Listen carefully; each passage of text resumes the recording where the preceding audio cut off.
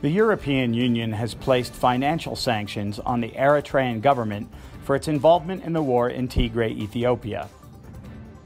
Human rights violations have been reported there by a number of media outlets and international monitoring organizations.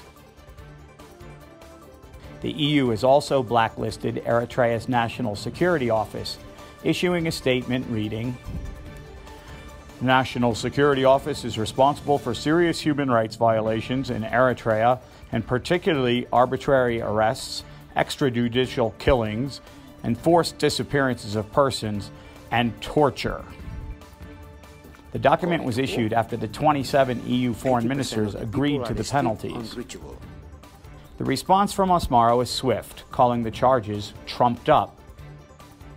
The official line from Eritrea continued, "The EU has been doggedly working to save and bring back to power the defunct TPLF clique and to undermine the region's own efforts to address challenges and advance comprehensive and durable cooperation. The EU has particularly targeted Eritrea in a futile attempt to drive a wedge between Eritrea and Ethiopia." The sanctions will amount to an asset freeze in EU countries. It will also prevent investors and creditors from sending money to Eritrea. And Eritreans involved in the government and security forces will be banned from traveling to most of Europe.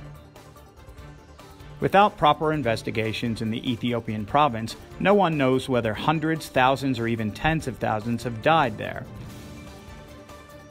Atrocities have been blamed on Eritrean and some ethnic Asmaran troops. U.S. Secretary of State Anthony Blinken has cited ethnic cleansing occurring in the province. ADN TV will continue to update you on diplomatic moves to change the situation in Ethiopia.